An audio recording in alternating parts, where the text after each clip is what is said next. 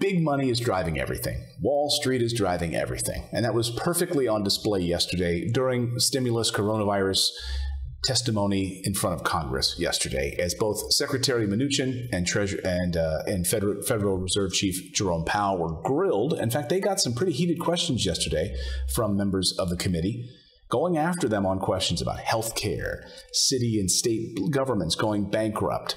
Are banks getting bailed out? The list went on and on. Do we need additional stimulus? But the way I saw it at a 30,000-foot level was, let me give you my statements at the beginning before I take questions, and let me tell you how well I think Wall Street is doing. That's basically what it was. Hey, jobs numbers are down to about 8.4% or so, which is a fake number. And Wall Street's doing pretty good. Even yesterday, the S&P went up again just fine. After a day where it went down 500 points, it's back. It's fine. Don't even worry about it.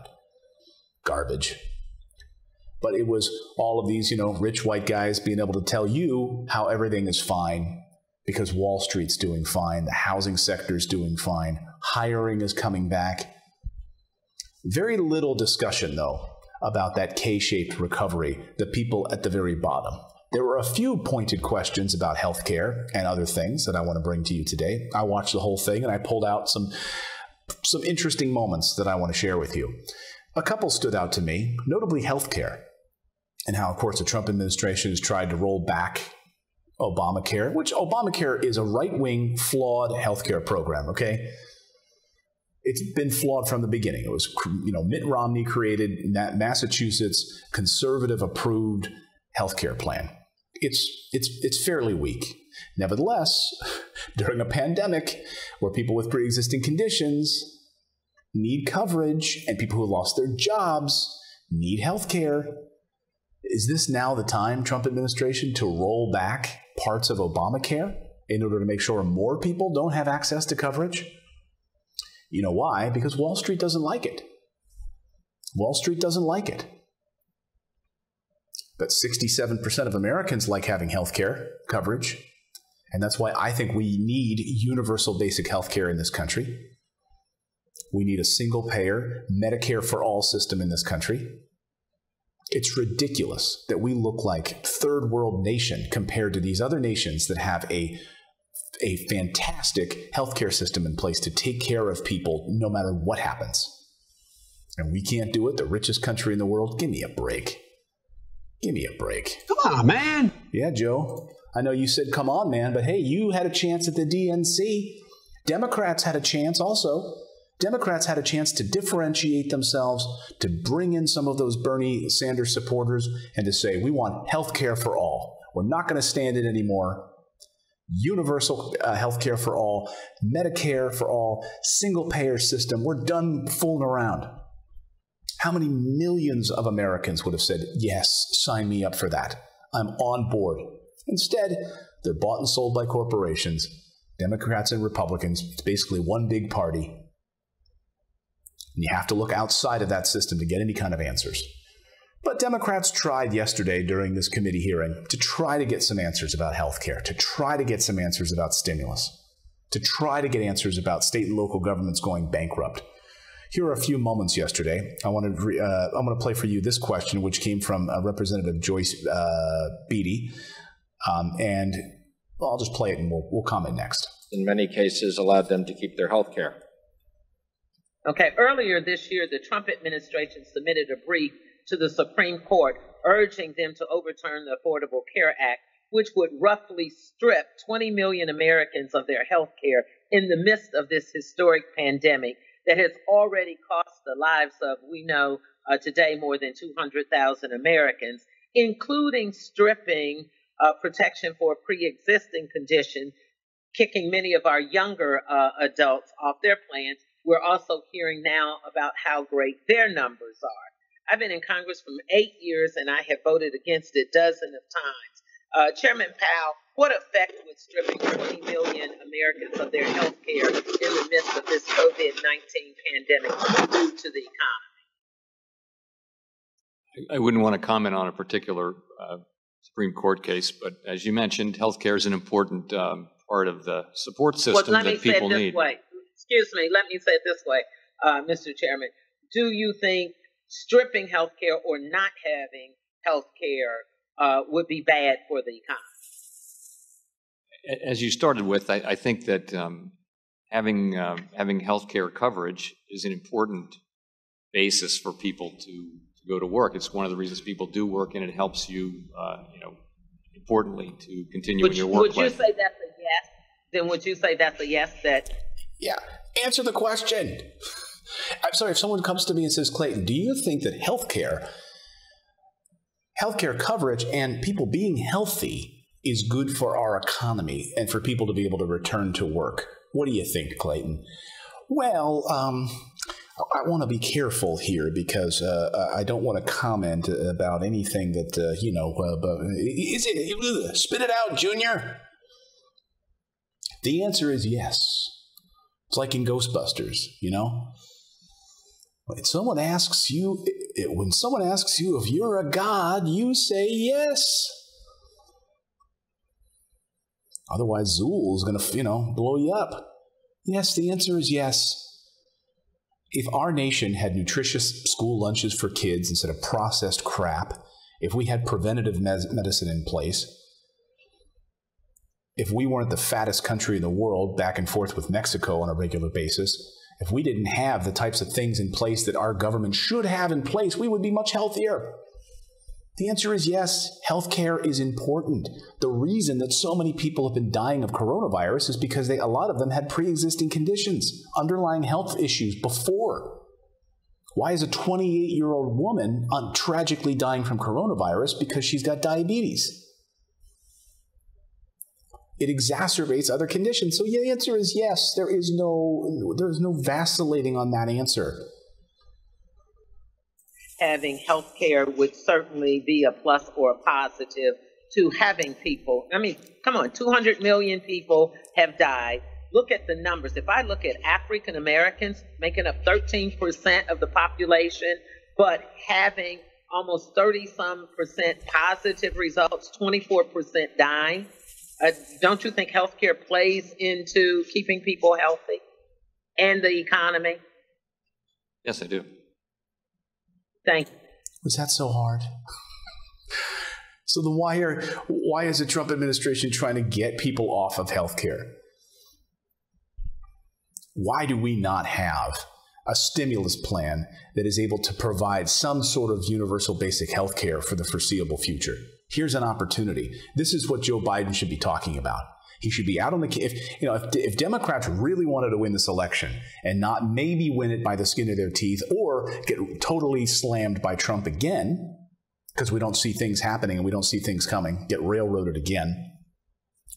Democrats could actually get out on the campaign trail and actually talk about the big issues that matter. Healthcare, universal basic income, some sort of thing that keeps, some sort of a platform, a program that keeps the Americans who are 30 million Americans who are out of work. 1 in 10 households right now can't afford to put food on the table. They're going hungry. 1 in 10 families. How is this America? But instead, Democrats are bought and sold by corporations as well as Republicans are. And they don't want to talk about this stuff. It's going to be more of the same, unfortunately. There were some other interesting questions yesterday. Let's see. We've had Representative Rashida Tlaib wanted to ask specifically about whether or not we're going to see additional stimulus. Ask Secretary Mnuchin about this, about direct stimulus checks. Like, where are we, guys? What you must understand, though, I think it's kind of ironic, and it's a little, I don't want to say hypocritical. Well, it's the House, so it's not terribly hypocritical, but here they are asking these guys about stimulus. They've been saying we want additional stimulus for a while. The House passed a stimulus bill that's been sitting there, and the Senate has no interest at all in passing additional stimulus. So it is a little interesting to hear them ask this question again and again and again. It's like a broken record at this point. But here's their response. I really would appreciate that. Secretary Mnuchin, we got to prevent an economic collapse, right? I mean, this is a huge issue, and this is probably even deeper than even what the recession that we went through. Yes or no, do you believe another stimulus check could help stabilize the economy? I do. However, you've been on record for not supporting the economic package that we passed in May that included another round of stimulus checks for millions of Americans. that would, that are right now unable to afford their rent and so forth. Can you explain what your position there is? Because I think the American people are a little confused. Does the administration support a $1,200 another stimulus payment? The administration does support another stimulus payment. So, but you're willing to go ahead and support within the HEROES Act that payment, and push back on what I call let them go bankrupt bill that the Senate has proposed. Let me just say I take great pride that the last two bills we did passed with overwhelming bipartisan support. Mm-hmm. We obviously can't pass a bill in the Senate without bipartisan support. And our job is to continue to work with Congress to try to get additional help to the American public. I think you need to be very clear with the senators, Secretary, really clear, Treasurer, that direct payment to individuals is critical to preventing an economic collapse in our country. So, of course, we're going to be meeting with the Senate Banking Committee today. And so that's what she was referring to. Hey, when you meet with the senators, I want you to please tell them that we need another stimulus check. They're not going to listen because they don't care. Big businesses already got their bailout money, and those are their biggest donors. There's a Supreme Court battle that's now going to polarize the nation, and it's going to divide us across conservative lines against liberal lines, and that's it. And if you are a senator in Kentucky, even though you're a terrible senator like Mitch McConnell, you've gotten a conservative justice on that Supreme Court. That's what his legacy is going to be. That's all we care about as a voter. That's all we care about. So make no mistake about it. I mean, I just don't see them passing anything. I don't, not for months. I thought it was pretty telling, though, last night. We had breaking news here where we covered this, where one of the representatives pressed Chairman Powell on the issue of stimulus and specifically asked him the question about a price tag. I don't know how many of you, by the way, watched our live show last night during the testimony. We were here. Where were you? Probably working, living your day, and having a family. One of the questions that he asked him, it was pretty telling. He was asking him, "Hey, you guys have this forecast that you told us about last week from the Federal Reserve. You gave us this forecast telling us there's going to be clouds in the sky and rain on Thursday, basically. And you said we needed additional stimulus. Well, what was that number based on? Is it 1 trillion, 1.5 trillion, 2 trillion? What's the number based on?" He couldn't answer it. Well, what are you smoking then over there at the Federal Reserve? This big central bank that's not actually part of our government, that runs the show, runs everything. Wall Street's fine, and we can continue to pour as much money as we want into those guys. They're going to be fine. But the American people, 9 million of which still don't even have their stimulus checks because we couldn't get it out on time. And one of the other questions that I thought was pretty interesting was this question at the very beginning here from, as Fed Chief Jerome Powell answered about big banks. I'll play it again because this is on record now. Are the big banks getting a bailout in this? The question to you is simple. Has there been a bailout for banks during COVID-19? No, I wouldn't say that there has been. No, I wouldn't say that there has been. Thank you, Frank Grimes, for your kind super chat. Keep doing what you do, Clayton. Thank you, man. I appreciate it. I will keep telling it like it is. You're not going to see this on MSNBC. You're not going to see it on Fox. You're not going to see it on the big mainstream media news channels. You're not going to see it on cable news. There's one party, and it's Wall Street. It's money. And, they try to paint it as red and blue. So if you're on MSNBC, you're red, or you're blue. If you're on Fox, you're red. And that's it. That's the only discussion we have, right? Corporate overlords running everything.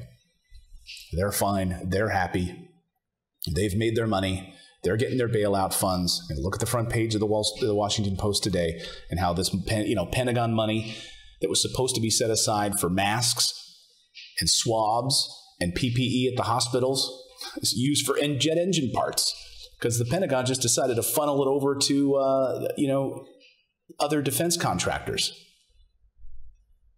And who's going to do anything about it? No one. And the Trump administration looked the other way. Fine. Oh, you mean John, my friend, one of our defense contractors who donated hundreds of thousands of dollars to my campaign, just got another couple $100,000 in funding? Or a couple million because of this PPP program and because of the pandemic money? Oh, that's fine. He's a donor. He donated money to our campaign. Garbage. Garbage. Come on, man. It's true. It's true, Joe. But you've been happy to take money also, Joe. Been happy to take money from Mike Bloomberg, and you're happy to take endorsements from Rick Snyder up there in Michigan, who literally poisoned his people. There's enough evidence to suggest that, in Flint, Michigan, he gives you an endorsement and you tweet about it. Come on, man. This is what we're dealing with right now. Come on, man. Imagine if Wall Street crashes. If Wall Street crashes, that's when we'll get a stimulus. That's when I said it last time. My wife said, my wife said, what did you make of the testimony yesterday from the Fed chief and Treasury Secretary? What was your take on that, honey? And I said, what my take was? My take is that, well, number one, we're not going to see another stimulus until Wall Street starts taking a dump. If Wall Street starts hurting and those big money donors start making phone calls to their senators that they've donated millions of dollars to over the years, hey, Mitch McConnell, yeah, this is John. Remember, I run Boeing. Yeah, we've got a problem. That's when we'll see a stimulus.